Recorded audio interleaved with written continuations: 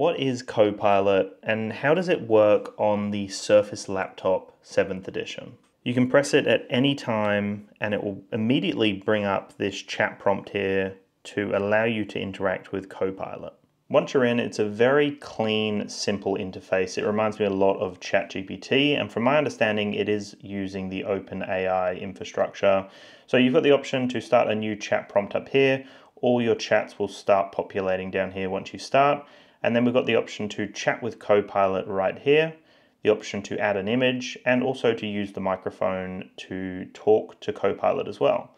So if we start that and press allow, it's now listening to me. So, hey, what I would like to do is I'd love to write out a content strategy for a YouTube channel called DansTube.TV.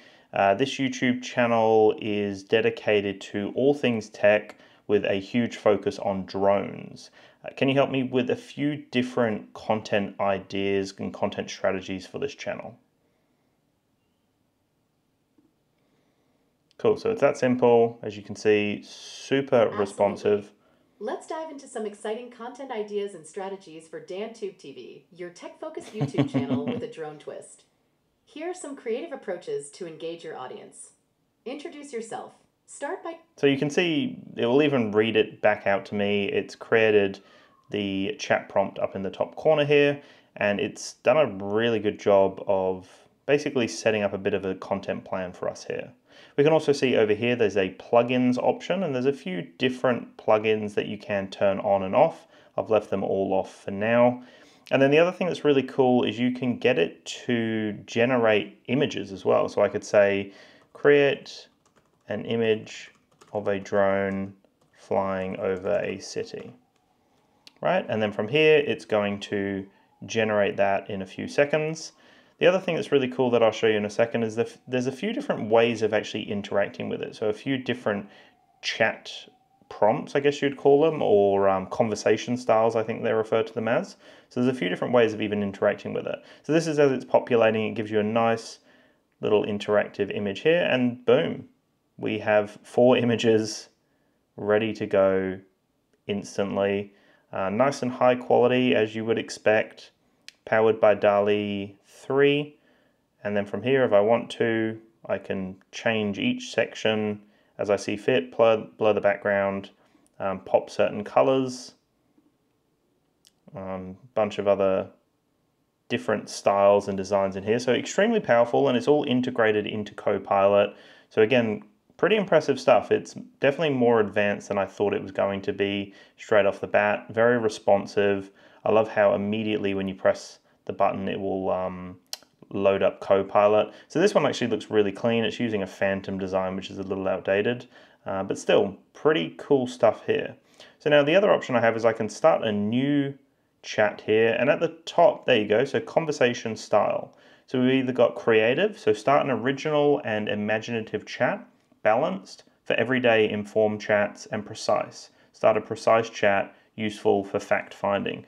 So again, a few different options here and quite a powerful tool to really have with you, because you can use it for all sorts of things, and it operates very similar to ChatGPT in that context. So let's just do another one. I would like to figure out a way to use my DJI Osmo Pocket 3. Can you search the web for different ways to use this little handheld camera? I'd love to learn about the best accessories on the market and also unique ways to use the camera, like ways to actually get unique perspectives while using the camera system. All right, because I'm using the Osmo Pocket 3 right now. So let's see if it connects up to the web. Absolutely. The DJI Osmo Pocket 3 is a fantastic little camera with plenty of creative potential. Let's dive into some ways you can make the most of it. Accessories for enhanced filmmaking. Wow. Desk stand, a stable base for your Osmo Pocket 3 How cool is during that? recording or time-lapse. Extension frames. There you go. So it actually connected up, pulled us in a video from YouTube, and it's got a few different links down here. And they are all, that's actually my link tree, that's funny. And a few different Amazon links, YouTube links. That's my YouTube link, is it? Let's have a look. Yep, so it's linked to my YouTube video as well. That's awesome. So yeah, pretty powerful stuff. It also does interact with certain applications as well. So I believe they've put it into their like Office suite. So with Microsoft Word and Excel and all that stuff. Oh, that looks way too stretched now. Oh no, there we go. That looks cool. Yeah, so it's got great integration, but for this example here, this is just showing you as an AI assistant, right? Like this is something, and we can still type to it as well. So maybe we would go, can you show me DansTube.TV on YouTube? I would like to see what his top 10 videos are based on views and engagement, right? So let's see how it goes dragging that from the web and see if it does a good job here.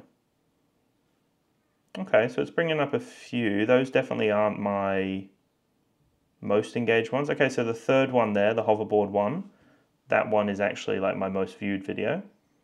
So it did a decent job. It brought in a few videos. It brought in even more links actually, which is interesting, from a few different places. So we've got YouTube's the majority, but we've got My Dear Drone, we've got my link tree in there. We've got a few like article places where I've had things published. So pretty cool overall. And we've got the YouTube integration here.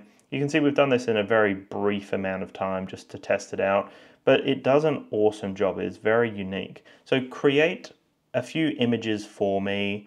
I would like to see what the future holds. Can you show me some examples of how you think the future is going to look in in the next 20 years, I guess. Very hesitant, aren't I? Let's peer into the crystal ball and envision the future. Here are a few glimpses of what the next 20 years wow, renewable energy, sustainable health cities. tech. Imagine bustling biotech. metropolises with vertical gardens, solar-powered... Okay, so... Oh no, there are some images coming. Here we go. So let's see. So they even gave us like a breakdown of what the future could look like. And then we've got some images here that will hopefully give us a little bit more insight. Wow, so they've really focused in on the drones in this one. So clearly overpopulation is what they're going for here. But pretty cool. Like when you look at this, there's some cool stuff going on here. And I'm impressed with the integration of Copilot. It's going to be very useful for me when I'm posting content online, when I need to come up with some ideas, when I'm replying to emails, whatever. To have it with just the tap of a button and I can use it at any point is really, really cool. And you can see how customizable this is. I can click on any part of the image and customize it as I see fit. So this looks pretty cool. They've done an awesome job here. So that's Copilot. That's how it interacts, that's how it feels. Starting a new chat, that's how it's always going to look. You can dump images in to then obviously tweak those and work with those as you see fit. Got a few different conversation styles, a few different plugins. It connects to the web, you can talk to it. It's quite a powerful AI assistant, and it's nice that it's just got that one button on the keyboard itself, so you can jump into it at any point. So this is quite impressive. And I think a lot of people will be quite impressed by how Copilot interacts and works on the Surface Laptop 7.